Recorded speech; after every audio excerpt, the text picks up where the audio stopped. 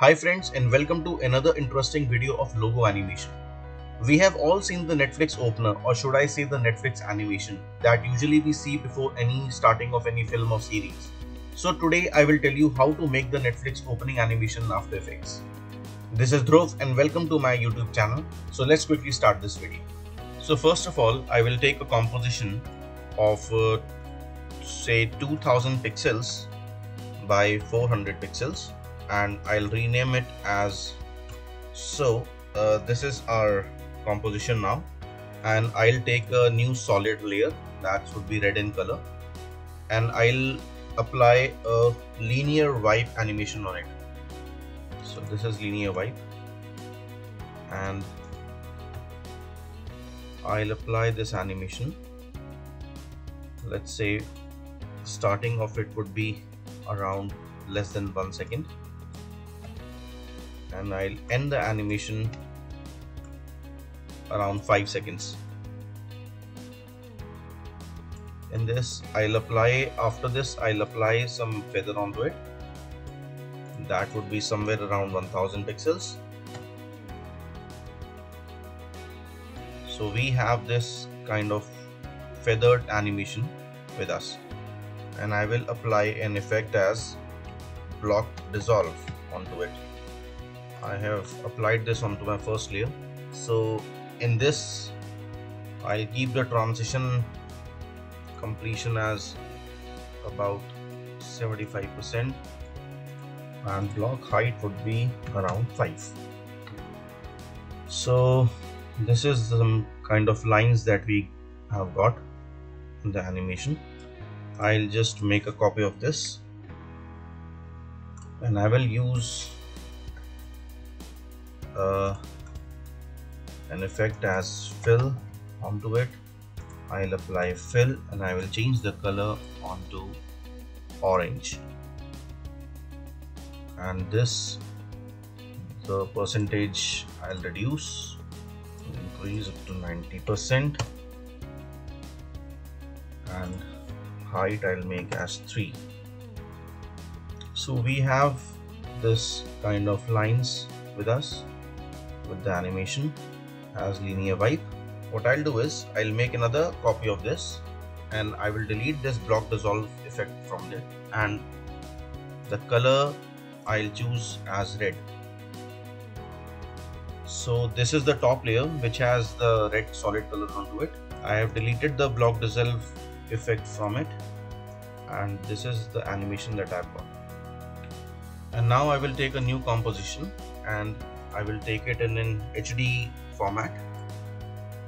This is my new composition, and here I'll bring my bar composition onto it. So this is it.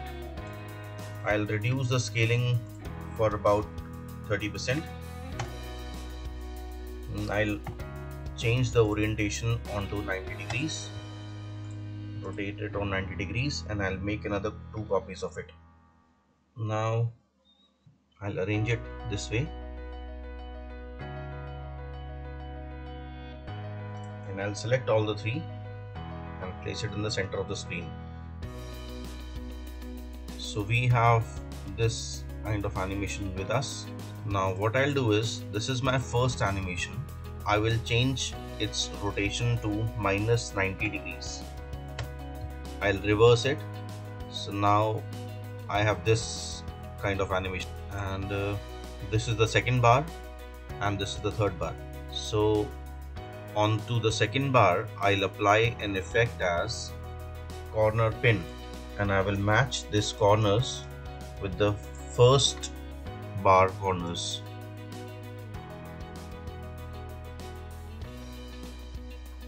The below 2 corners I'll adjust it like this. Perfect. So now you can see that I have got, this is the Netflix N, and for the animation part what I'll do is I'll adjust this composition so as to match with the logo animation.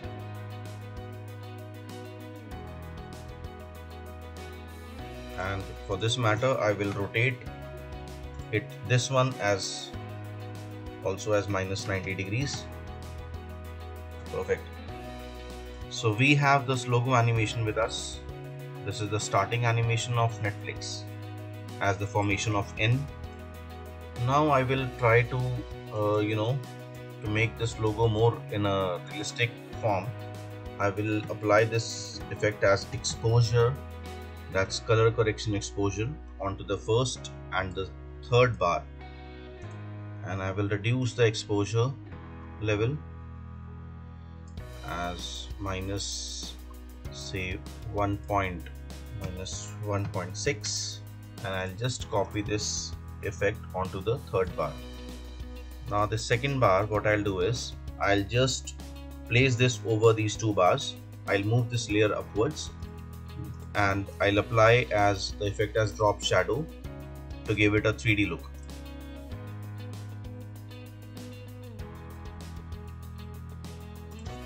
And I'll duplicate it and I'll just change the direction on the opposite side.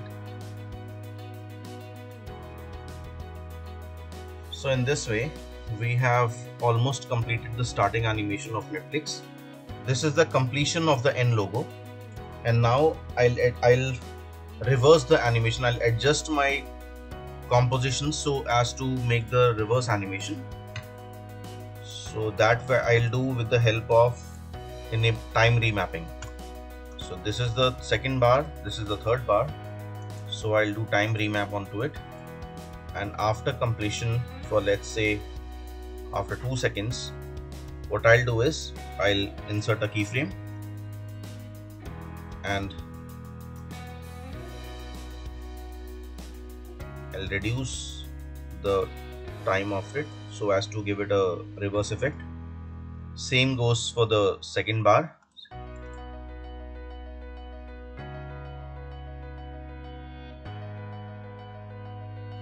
And same way we'll do this for the first bar. Now we have completed the reverse animation also. So this is the N formation, and after the stay of a second or so, we have a reverse animation. I'll increase the time remap, the keyframes, as I'm finding it too fast.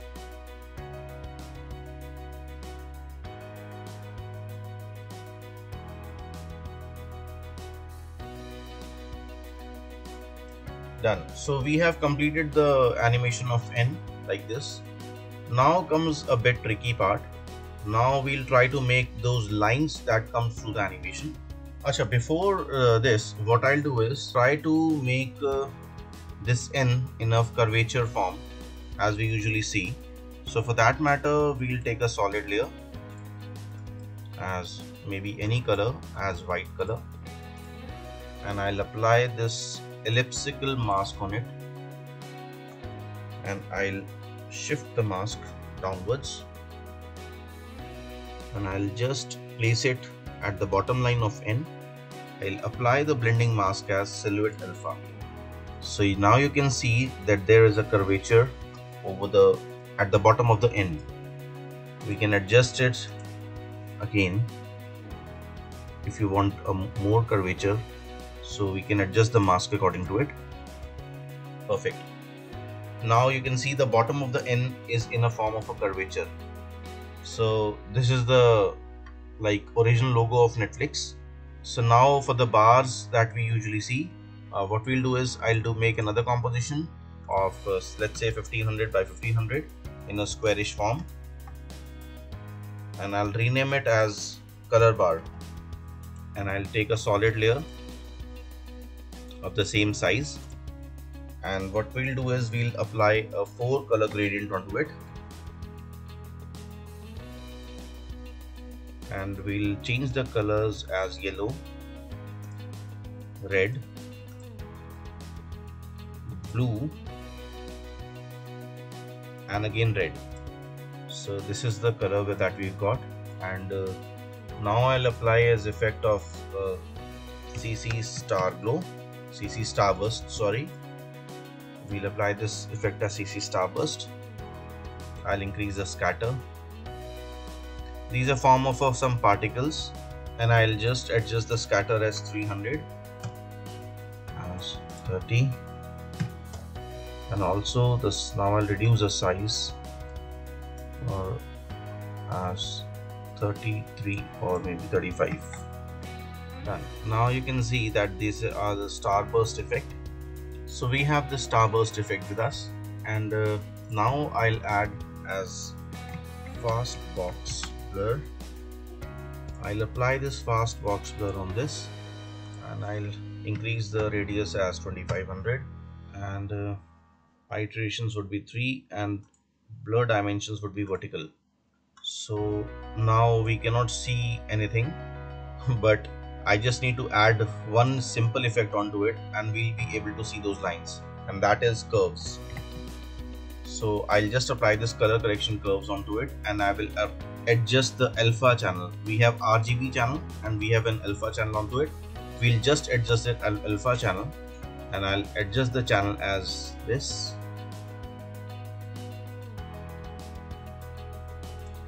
So now we have these bars with us. I have just moved the alpha channel line towards the top, and you can see we have these bars with us. This is just the star glow animation that is happening here, and we have adjusted it with the curves and also a fast box blur in which the blur dimension was vertical. So now we have got the vertical line with us, and the animation is due to this effect of a starburst. So now we have those lines with us that we usually get on the Netflix animation, though of course we'll adjust the effect onto a refiner level. So as far as these lines are concerned, we'll adjust the size of these lines from this starburst size. If we want thick lines, we can increase the size from here. It's like whenever you feel comfortable that you have got the right effect, you can fix onto it. And now I'll just reduce the size for about 60, and now I'll use effect as Venetian blind.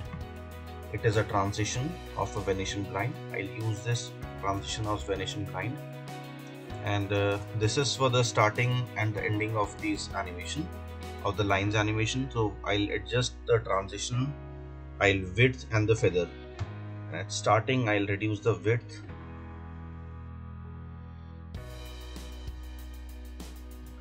and between the end I'll increase the size of the width, and after also the feather, and after that I'll end the transition.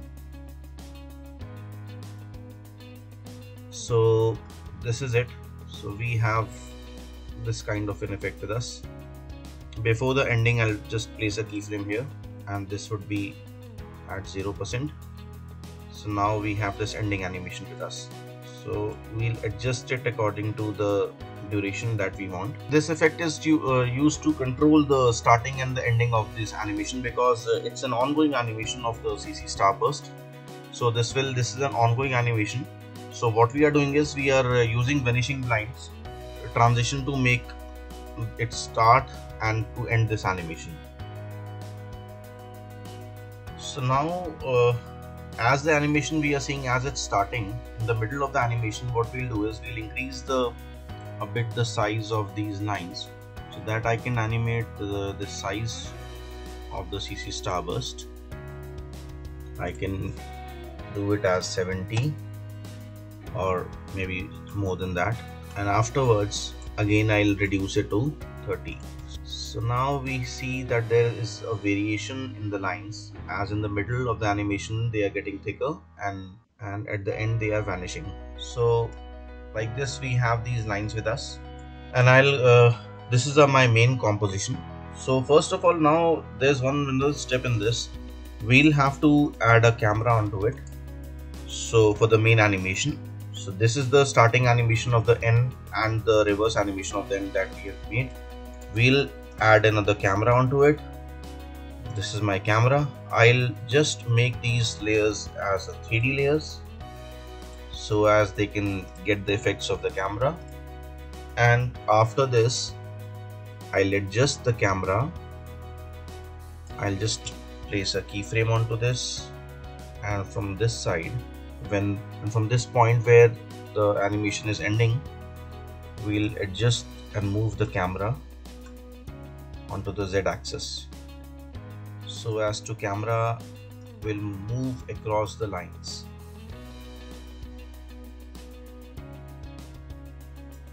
Because the animation is not synced right now. So as to sync the animation, I have just moved these keyframes, and now you can see that yes, we have got something in our hands now. So this is it. So now what we'll add is, we will add our color bar onto this main composition. I will make this as well as the 3D layer. I'll adjust it. I'll align this with the first bar that we've got. I have played this color bar below this white solid, which is making the curvature of the end.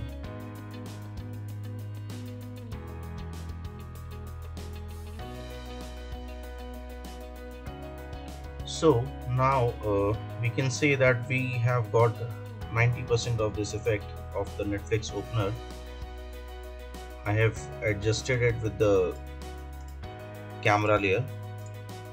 Now what I'll do is I'll just change the blending mode as to add, so that it blends with the first bar that we've got in the animation. And as the camera moves, we'll just place it here only. We'll just place it here at the starting of the animation of the camera keyframe, and now it moves, so we have this animation with us. Let's just check it out.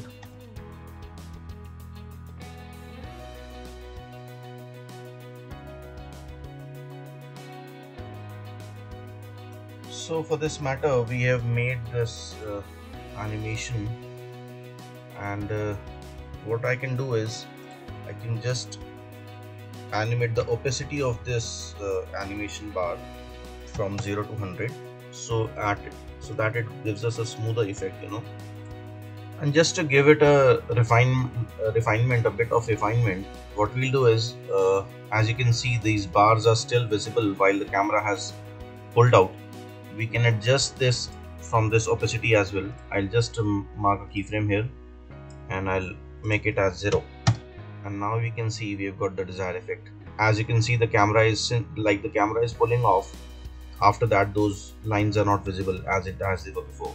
And so now just the last thing where we'll do is we will add a glow onto our lines. As you can see before, these lines are a bit hard in the saturation level, so what we'll do is we will add this glow to our color bar composition, and we will reduce the intensity of the glow, and we'll increase the radius of the glow.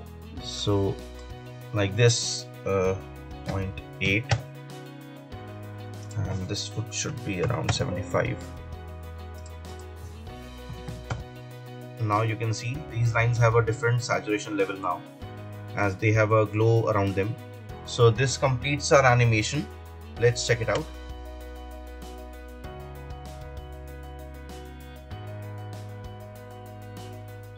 This is our we have almost we have completed this Netflix animation. You can say it's a 5-second animation. So like this, we have completed the Netflix opener animation. I hope you have liked it. If you have any doubts regarding this, you can post me in the comments box. And do subscribe my channel, and please give a thumbs up on the video. Thanks a lot.